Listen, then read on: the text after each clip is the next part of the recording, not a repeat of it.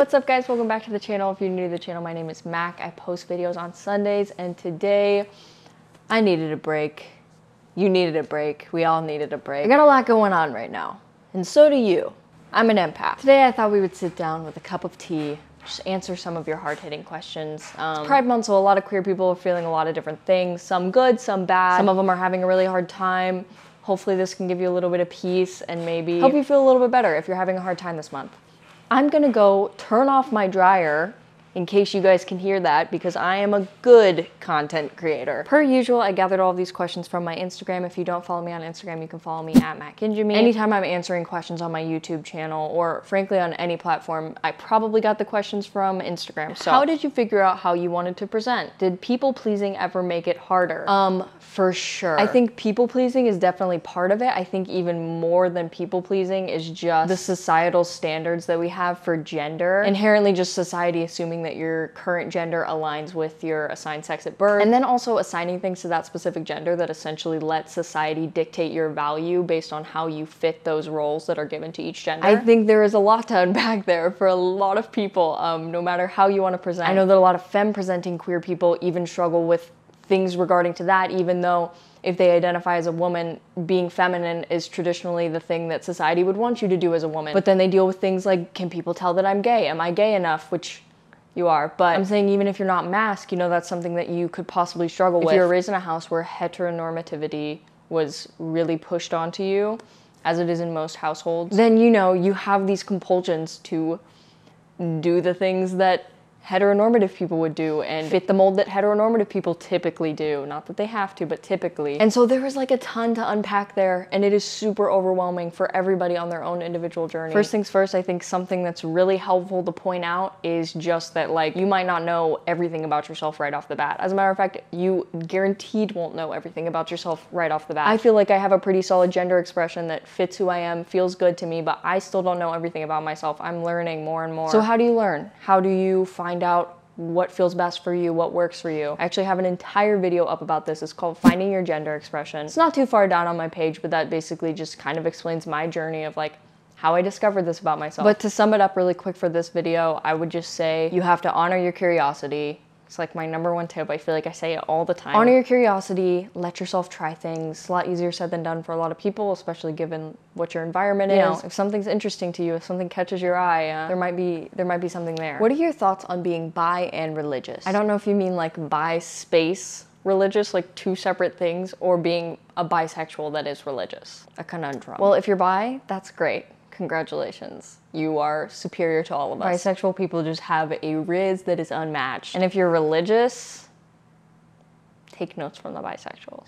I'm just kidding. Very common misconception that queer people can't be religious. I think it's very based though. Not because I personally believe that queer people can't be religious, but I believe that for many queer people, there is a lot of religious trauma there. If you are able to work through that religious trauma and turn your religion into something that is positive for you, that helps your life, that makes you feel spiritually fulfilled, that is incredible. Good for you, that's awesome. But for a lot of other people, myself included, it can be overwhelming and a little bit too difficult to sort through all of the trauma that is associated with that and essentially being raised in a religion where you existing is a sin, and that being kind of reinforced your entire life. It can be something that you want to push away from. That is also valid. I think for queer people in religion, I'm really excited for them that they have something that's important to them. But one of the best things that I've noticed about queer people in religion is that they acknowledge the trauma that other queer people might have from religion. My friends that aren't queer or aren't in the LGBTQ+ community, and they are also religious, the reason that that's not like triggering for me and it doesn't like put me off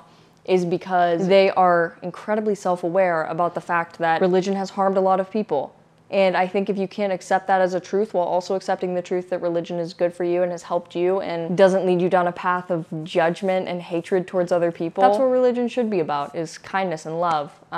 Sorry to go on a little rant, but people that hold on to their religion but are self-aware of the things that it has done to maybe harm other people, I feel like those are people on the right track. How would you suggest keeping a long-distance relationship alive and thriving? Well, I think there are a lot of different ways to do this. I think having a little bit of routine with your partner is really good. At least that's good for me. It helps me. Having consistent date nights, whatever those might be. Typically, a lot of people will just do movie nights, stuff like that, maybe grabbing dinner. At least that's what me and my partner do. Lately, we've been mixing it up and going on rock climbing dates, which is super fun. I think my #1 tip to keep long-distance relationships alive and thriving is to flirt with your partner. That is my best advice to you. Flirt. Flirt like your life depends on it. Flirt like if you don't pull them and then pull them again the next day and then pull them again the next day, they're gone. Keep the spark alive, I'd say, because me and my partner went through a phase where I was like very deeply in love with her, but we started kind of just feeling like friends because obviously you lose that physical connection. A lot of it's kind of like out of sight, out of mind. And she honestly just started kind of feeling like my best friend for a little bit, which she is my best friend. But there came a point in time where we had a conversation. I was like, hey, I miss us being romantic with each other and like flirting with each other, and kind of examined that, and now she can't stop sexting me.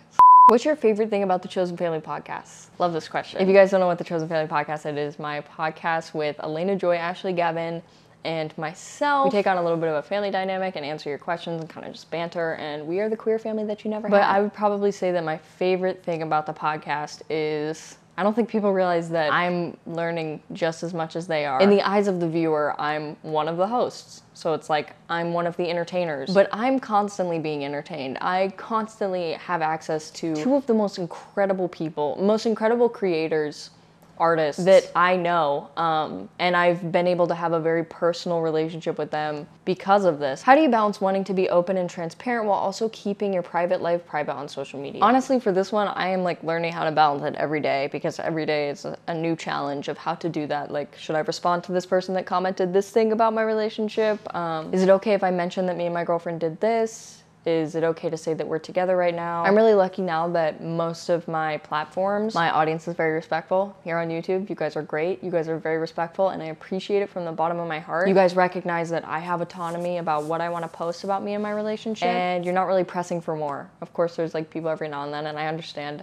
It's exciting to see queer people thriving and happy and in love. I was the same way when I was younger. I love to see that kind of representation, so I totally understand. But I have a pretty respectful audience. I really appreciate it. But I think when in doubt, I just don't post about it. For me and my girlfriend, it kind of started as something that was necessary for our relationship. And now it's still pretty necessary, but I've also grown to love the element of privacy. A lot of the time, being online can feel very overwhelming. It can feel like too much. It can feel like I have no control over anything. So in times like that, knowing that my relationship is private, my relationship is mine, it's not, I don't have to worry about the influence of the internet on us. I don't have to worry about people like placing judgments over a video we posted together. Like, I swear to God, you'll see a couple post a video and the comments are like, did you see how her left pinky twitched away from her partner? She must be cheating on her. Like, crazy shit like that. So to just save ourselves from all of that trouble and everything to do with that is a blessing, and it's really nice. It makes us feel so authentic to me. Nothing's fake.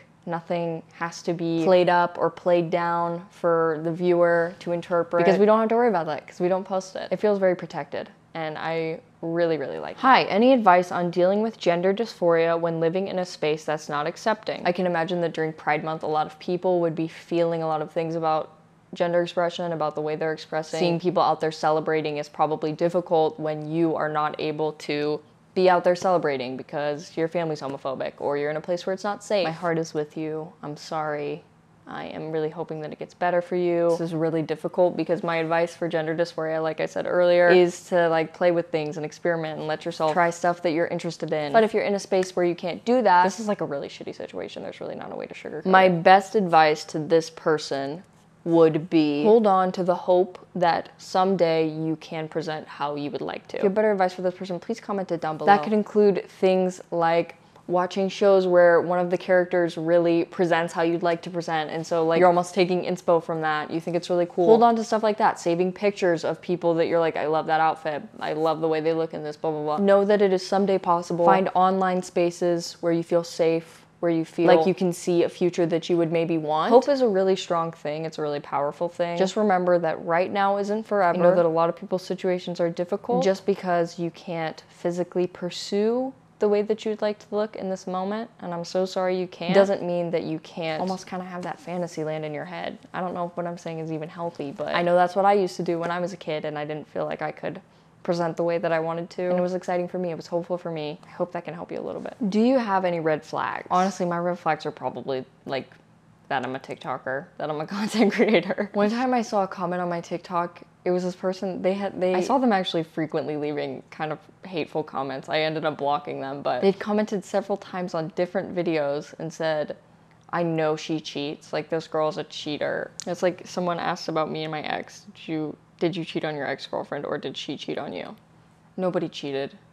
We had a mutual split. Nobody cheated. But of course, when you look at me, it's very clear that I look like a cheater, whatever that looks like. What was the hardest thing about coming out? The hardest thing for me about coming out was probably the fact that it's not like a one-time experience. Like, it's not like a one and done. If you're a queer person, unfortunately, in the world that we live in, you are constantly coming out. You will be coming out for the rest of your life. Anytime I go out to eat with my girlfriend, I'm essentially coming out to, you know, whoever we talk to. I would say just like the repetitiveness of it.